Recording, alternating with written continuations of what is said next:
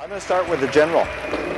General, if there's a nuclear attack at Cox Arena, no, if there's a nuclear attack in the United States or elsewhere before the rapture of the church, what should we as Christians be doing to prepare for such an event, and what is the likely scenario of the aftermath of a nuclear attack? What should we be doing to prepare? First of all, I think that as we look at the potential aftermath of that, what I think we're going to see, and it doesn't, you didn't say in the United States. Yeah, in the United States. I'm wondering if, okay, in the United States. In there your feelings about that the potential of it happening. Well, I think that, as I said this morning, I think that the potential for a dirty bomb to be exploded in this country is increasing every day as the North Koreans and the Iranians develop more and more nuclear capabilities, and as frankly, as Pakistan becomes more and more unstable, and the likelihood of an Islamic extremist government taking over there, the likelihood becomes greater day by day. If it was to occur in this country and it was a dirty bomb, depending upon where it actually occurred, I think that the outcome could be pretty devastating. If it was Washington, which would essentially shut our government down because it's difficult for people to get out of Washington. B, the very people that are paid to bring order in chaos, the police, the firefighters, the first responders, would most likely be trying to get to their own families and take care of them. So I think there'd be pandemonium. Now, in a broader sense, I think that if it was an actual nuclear weapon, as Joel wrote about in Dead Heat, one of the big things we've got to worry about is electromagnetic pulse, which would essentially cut out all our communications, our vehicles would not work, and lots of other bad things would happen as a result of the EMP. And then I think economically, there would be a period of time where we would literally be living off of whatever we've been able to store or whatever is readily available, but our free market economy would probably be devastated for some period of time. So it's a bad scenario. Joel, this is for you. This is, doesn't give a date, but it has to be in the last 36 hours. Bloomberg News published an article following the G20 meetings in London entitled, quote, G20 shapes new world order. The G20 is the 20 leaders of the world that control the finances. That just happened in London this week. G20 shapes new world order with lesser role for the United States markets. So this just happened this week. To what degree is the global economic crisis accelerating the movement towards one world government in this new world order? What role do you see the U.S. is going to play? Well, that is a good question, and one I, alluded to a little bit in my message earlier. The economic crisis is so bad. I mentioned that 40 to 45% of the world's wealth has been lost, vanished in the last 18 months or so. So things are so bad. The dollar has declined so steeply against the euro and other currencies. People are losing confidence in the United States as the economic engine of the world. They're losing confidence in the dollar as the medium of foreign exchange. And what was discussed leading into this conference, the G20 was only a day, essentially a day, a little bit more than a day, so it wasn't a full-blown, detailed plan. But coming into this was talk of a radical reconstructive surgery effort to completely transform the financial architecture of the world. Russian leaders, Chinese leaders came into the conference saying we need to go to a single common global currency, but not the dollar. Now, a few weeks ago, Mahmoud Ahmadinejad said we need to go to a single common currency. He was talking about the Muslim world. The leader of Libya, Muammar Gaddafi,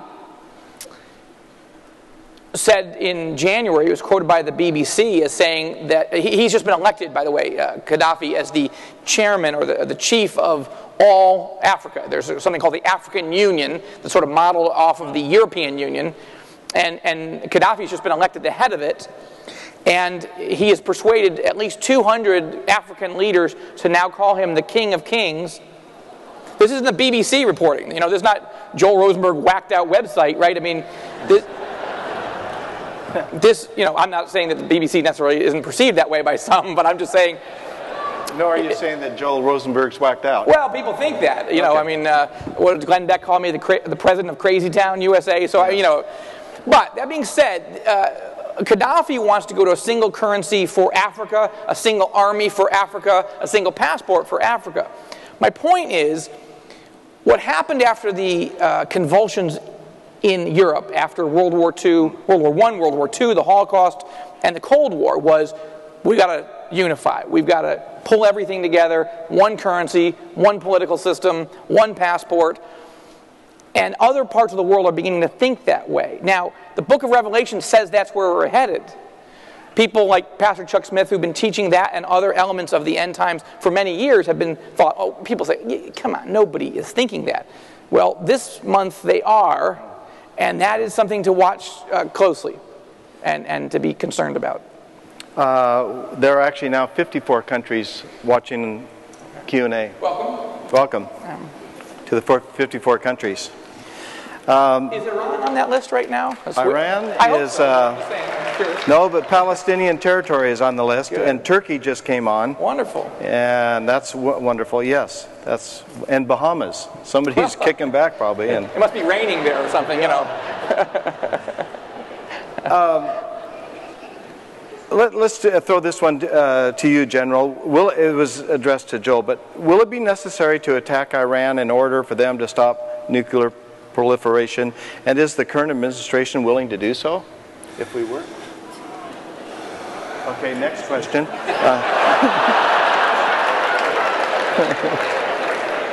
My goodness. Yeah, I mean, I can clearly see it says for Joel Rosenberg. Yeah,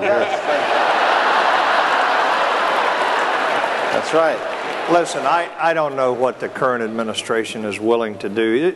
Here's the problem with the Iranian nuclear program. They have been they've done a very good job of spreading it out and putting it in pretty deep underground facilities. So it's a difficult target. It's a difficult target for any military, including the United States. Unlike the Osiris reactor that the Israelis hit in 1981 in Iraq, which destroyed one facility and knocked out their entire program, you can't do that with the Iranian program. Now, I would hope that there is there's a non-military solution. I would hope that we were able to convince the Russians and the French and the other European nations to do something economically and politically that would be an incentive for the Iranians to stop. Having said that, I think we talked about it enough today, both Joel and I, that Ahmadinejad is not going to stop. He believes he's been called to usher in the Mahdi. Therefore, somebody has to stop him. And if the Israelis choose to do that, I think it's going to be a very difficult target for the Israelis. But we also know that Netanyahu has said this is the #1 threat to Israel, to their survival, and he's going to have to take action if no one else will. So I think it's a hard target, but I frankly don't think that this administration or even the previous administration was willing to make the tough decision to run a military strike against them. And therefore, I think in the end, if anybody does it, it will be Israel. I'm going to throw you a curveball. Is it okay? Make one note on that, and that is Netanyahu coming into the prime minister role again this week is significant in how he built the unity government, the coalition that he formed to be the next prime minister. He is clearly building a war cabinet. I think that's important to note. I know you don't all know all the intricacies of the Israeli political system, but his defense minister is a gentleman named Ehud Barak. Now, Ehud Barak is the man who defeated him to be the prime minister in 1999. So Netanyahu has reached not just across the aisle, but to his political rival, one could argue a political enemy, to say, look, Barak, we agree on almost nothing. However, for the sake of this country, you are one of the most decorated generals in the history of Israel, and I need you on this team because whatever political differences we have on the economy, on social issues, our number one issue is Iran. And I think the fact that he brought Barak in and that Barak said yes, and it seems to be dividing Barak's Labour Party quite badly, is significant. I think it's also significant that the National Security Council advisor or chairman is a gentleman named Moshe Ya'alon. Moshe Ya'alon was interviewed for the Epicenter film that we released last year, or 2 years ago now, and he is now the deputy prime minister. So Netanyahu is building a team around him to go to war. I can't say that he will, but he is clearly preparing for that eventuality. And I think this is one of the reasons we as evangelical Christians actually should go to Israel. And I would encourage, let 1,000 flowers bloom. There's plenty of space in Israel. And we need Mike MacIntosh to bring a tour to Israel. And we need Roger Hedgecock to bring a tour to Israel. General, I hope you'll bring a tour to Israel, or we'll just consolidate and bring a whole group over. But now is the time to stand with Israel and to bless her. In light of this scenario that one of you asked, somebody else has a question that would follow it, General. According to end-time prophecy, so they're probably talking Ezekiel, the countries, what would immediately follow, number 4 there, an attack on Iran? If that were to happen with Israel being the initiator, what do you think militarily? I think that if Israel were to strike Iran, I think what you would see, and I believe this is part of the eschatology, the end-time prophecy, I think you would see it accelerate the relationship between Russia and Iran. I think Russia would then come to the aid of their little friends in Persia or the Iranians, and I think you would see that relationship solidify with increased military cooperation and military support, the sale of additional military equipment and even military advice. And that sets the stage for ultimately what is described in Ezekiel 38 and 39, where Russia and Iran, supported by some other Middle East countries, will ultimately wind up going to war against Israel so that the events of Ezekiel 38 and 39 will be fulfilled. Yeah, I think there's a number of scenarios, and I think the answer is we just have to be careful to say we don't know exactly how it would play out. But you could see an Israeli first strike, a preemptive strike, similar to 1967, where it was, at that time, not the Iranians under Ahmadinejad saying we're going to wipe Israel off the map. It was President Gamal Abdel Nasser, an Arab socialist, who was saying we're going to throw the Jews into the sea. But in 1967, Israel was completely surrounded. The forces backed by Russia were closing in, and Israel hit first. What Israel understood at that moment, that it was a threat to their existence. And so they thought, look, this war will probably be horrifying, but if we don't do it, we may not be here tomorrow. And so they struck. Now, they planned in 1967 for the worst case scenarios. But those worst case scenarios didn't actually come to pass. As you recall, in 6 days, Israel more than tripled their land, reunified Jerusalem prophetically, brought back Judea and Samaria back into Israel prophetically, and on the 7th day they rested. Now, amen.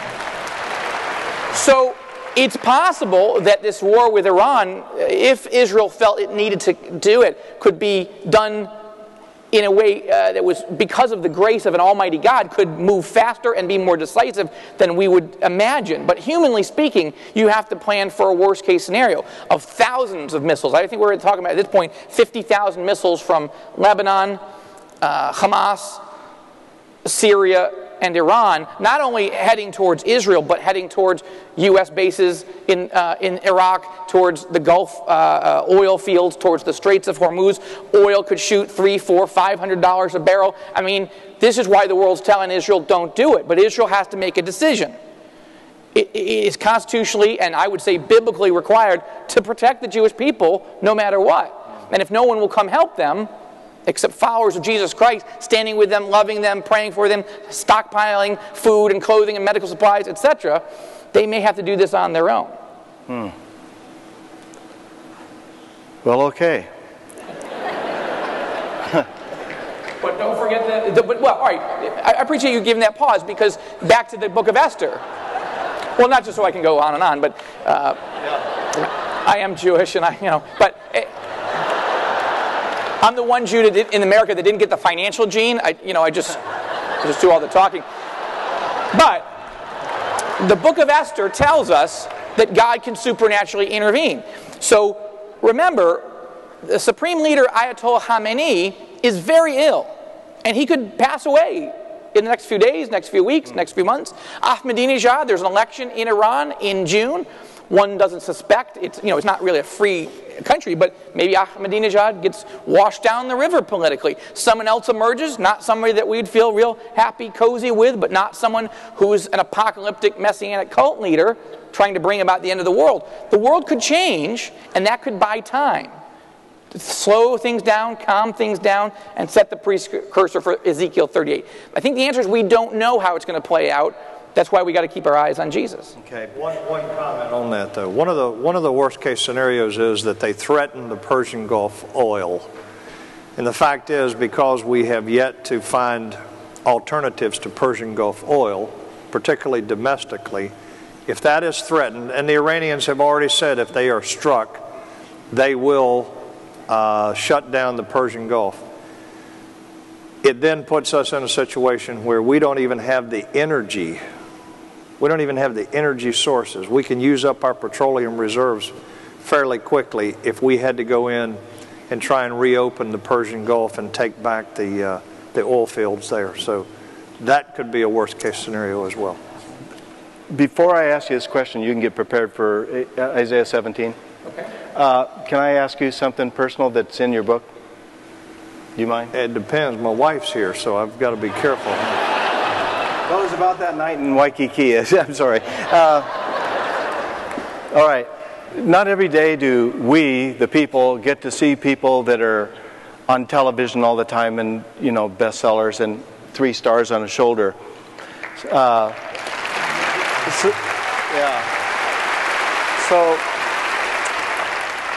I was blessed not long ago before Christmas to speak at the Pentagon at a morning breakfast, and they presented me with an appreciation letter, which I wasn't expecting, and a flag that flew over the Pentagon, which is in my office. That's a great honor. And Colonel Little, who happened to be the general's friend that we bumped into each other at breakfast, told me about his book, and he went to his car and gave me his book. And I read that book, most of it on the way home from Washington, D.C., and then that night. And we mentioned Iran. I just want to, this is just for you more than anything, to make what's gone on all day real to you, not just some people up here talking. These are real people that have real hearts like you. There was a front page cover, full, graphic, ugly. I wrote the editor of Time magazine when it came out. I said that was gross, that was bad, that was non-American. And it was our people who had crashed in Iran going for the hostages, right? They're going for the hostages. And there were Americans that died in that ugly, ugly scene. Not only is it mentioned in his book, Never Surrender, he was the commanding officer, and those were his friends. And I would, some of you are too young to realize what happened there, but this man right here was there watching it unfold and was willing to lay his life down to get those Americans out of that Iranian embassy. Would you mind, in just a few moments, of telling us that picture? I saw it as a real hurt in your heart. Those were your friends, but we were going, and the government sort of slacked off on you, and you could have done more, but would you bring that alive to us? Well, for those of you who need a little refresher, when the Ayatollah came back and the Iranian or the Islamic Revolution began 30 years ago, the Americans were taken in our embassy there in Tehran. We were directed on the night of the 24th of April, 1980, to go in and rescue those Americans. We were about 100 miles from Tehran. And you need to understand that before we launched that operation, we stood in an old Russian air base in a place called Wadi Kenya, Egypt. And we lifted up our voices to God and we said, God, go with us. We prayed and then we sang, God Bless America, and we launched our mission, knowing that we were going into a city of 5 million people with only 100 men, those of us in the Delta Force. We knew the odds were against us, but we prayed that God would go with us. That night, as we were refueling our helicopters about 100 miles from Tehran, we were on the desert floor. And as we refueled our helicopters from C-130s, fixed-wing aircraft sitting on the desert floor, one of the helicopters tried to lift off and reposition. And the dust in the dark, he went vertigo and he lost it, and he crashed into the C-130. And I was standing only a few feet from it. It engulfed in flame. It erupted into a huge ball of fire. And as I turned to run, I felt the Holy Spirit saying to me, stop. I turned and looked back, and I realized that 45 of those men that had prayed in Wadi Kenya, Egypt, for God to go with us were hopelessly trapped inside that burning wreckage, and they were all going to die. Ladies and gentlemen, there was only one thing that I could do. I couldn't go in the fire and get them. There was only one thing that I could do, and I began to pray, and I began to call on the name of the Almighty Jesus Christ. And I said, God, I know that you're the only one that can spare these men.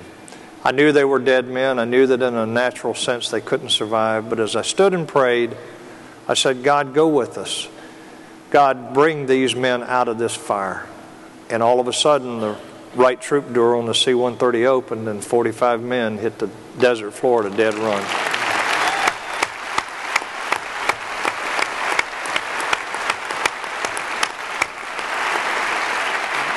Now we that were there that night still carry a great burden for having failed to not only rescue 53 Americans, but we failed our nation. We carried that burden. We still carry it today. But out of that, like the phoenix, grew the greatest special operations capabilities that this nation or the world has ever known. And that's why we have such a great capability today that's doing good things. And God spared those men because He's a God of miracles. Thank you. Thanks.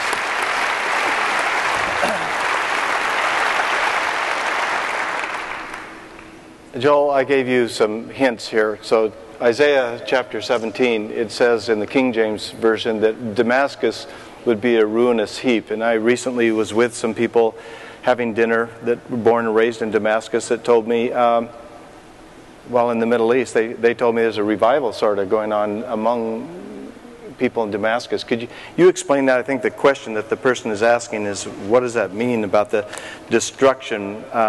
At what point in history do you think that this destruction might occur? Well, you've got Isaiah 17, verse 1, if you've got your scriptures there. The oracle concerning Damascus, behold, Damascus is about to be removed from being a city and will become a fallen ruin. Talks about the sovereignty being removed from Damascus.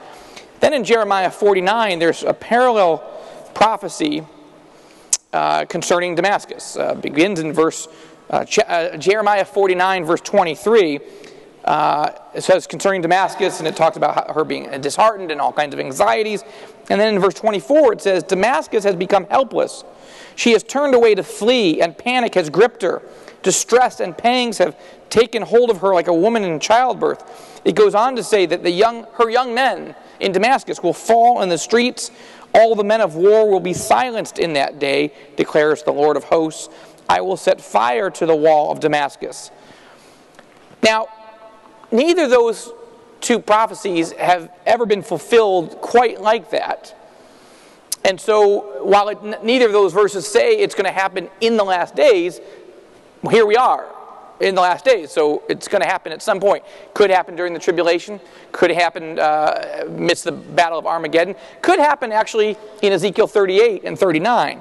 But some have speculated it could happen even before the prophecies of Ezekiel 38 and 39, when the Bible talks about Israel's enemies being subjected to fire falling from heaven and a massive earthquake and all kinds of other judgments. What's interesting, you're right, is not only is there the spread of the gospel, the power of the Holy Spirit moving so powerfully in the Muslim world, in Iran, in Sudan, in Pakistan, Afghanistan. What's happening in Damascus, in Syria, is amazing. So yes, we were just with some Christian leaders in the last few weeks, because in early March, something extraordinary happened. A group of Syrian Arab Christian leaders, filmmakers, made a movie, and they decided to call it Damascus. And it's a docudrama. They hired the top Syrian woman newscaster to host a film about, a documentary about the life of Saul of Tarsus becoming Paul. The dramatic vision that he had on the road to Damascus, where he came face to face with Jesus Christ, where he turned from being a persecutor to an apostle. And so they decided to make this film, and so they made the film, but they also added, so for example, this woman newscaster is walking down Straight Street, which is still there, which is mentioned in the book of Acts, and she's saying this is where it happened, and she's describing it all these different places that are significant in the life of Saul becoming Paul. Then it cuts to dramatized, feature film moments where you kind of see how it all came to pass. Now, they had made the film last year, and they wanted to launch it because they're concerned. They love their country, they love their city of Damascus, and they're concerned by prophecies like these, that what if it's not there soon? So they have a great passion. These are revivalists. They want to revive the church in Damascus, in Syria. So all that to say, they thought, well, you can't really show a film like that, an evangelistic film about the life of a Jew becoming a follower of Jesus, unless you get the permission of the president of the country, who happens to be Bashar al-Assad, he comes from a family that are, these are just tyrannical dictators, God bless them. Bless them meaning draw them to the Lord, but I mean, that's who they are. And so they sent a copy of the film to the president, and they said, could we get permission to see this? A few weeks later, they get a phone call from an aide in the palace, an aide to the president. This guy gets called, the producer, and he says, President saw the film, was very moved, thinks this speaks very highly of the historic nature of Damascus as a city, Syria as a country. The president would like to have a premiere of the film for all the top political leaders in the country, all the top business leaders and all the top religious leaders. And the man's like, who is this really? Right? I mean, what are we talking about here? So what happens is, they say, the aide says, and the president would like this film to be shown in the opera. The opera is a beautiful facility that's the president's personal theater. There's only been 5 events there in the entire Assad reign, and this was the 6th. So a few weeks ago, 1,100 top Syrian officials, including top cabinet ministers, watched the film, and the Mufti, the top Muslim leader of the entire country of Syria, got up and didn't quote from the Quran. He kept quoting from the life of the Apostle Paul in the New Testament. And the room was filled with Muslims and a few Christians who'd made the film. Now, there's 2 things I want you to know. First, you're about to watch a clip. You'll be the first people outside of Syria to have seen this film. Now, we actually have the whole film, but we're not allowed to release the whole film yet. But you're going to see a few minutes of it, just to get a whiff of it. The second thing I want you to, as you're watching this, and you think every actor, when you see these actors, they're all Muslims. Playing Jews, coming to Jesus.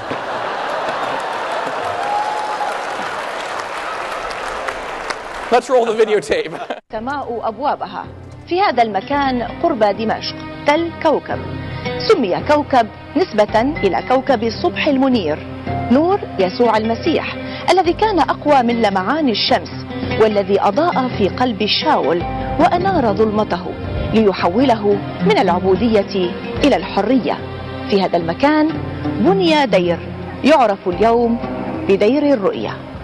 حنانك ها أنا ذا يا رب. قم واذهب إلى الزقاق الذي يقال له المستقيم، واطلب في بيت يهوذا رجلا ترسوسيا اسمه شاول، لأنه هو ذا يصلي، وقد رأى في رؤيا رجلا اسمه حنان داخلا وواضعا يده عليه لكي يمسك.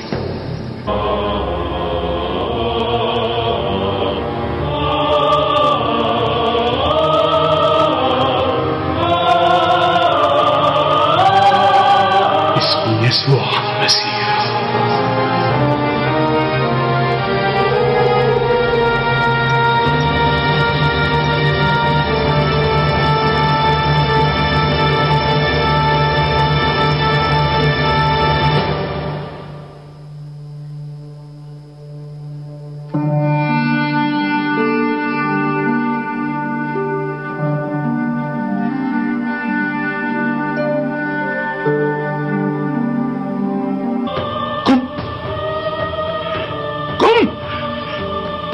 قم واعتمد باسم الرب. قم. آمنت بك أيها الإله الحي، ربي وسيدي ومخلصي. شاول،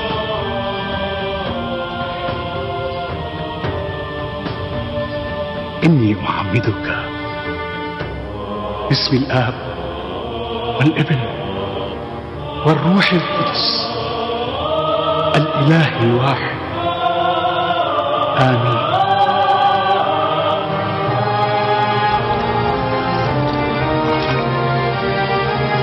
ما أعظمك أيها الإله الحي، ما أعظمك يا رب. أشكرك على محبتك العظيمة وحنانك وغفرانك. ما أعظمك يا رب، ما أعظمك يا رب. هذا ما حصل معي. لقد عرفت الطريق، كان لي عيون لم أبصر بها، وأذنان لم أسمع بهما، وقلب من دون بصيرة. أما الآن فإني أبصر وأسمع، وقلبي أناره يسوع بمحبته ورحمته العظيمة. إنكم تنتظرون مجيء المسيح ملك اليهود. المسيح الذي تنتظرونه قد أتى، هو الذي رفضتموه وأنكرتموه وصلبتموه. ماذا حل بشاول؟ أليس هو نفسه الذي أنكره واضطهد أتباعه؟ إنه بهذا الكلام ينقض شريعتنا. إلى متى ستنتظرون المسيح المخلص؟ هذا هو الذي تحدث عنه موسى والأنبياء. فتشوا الكتب والنبوءات.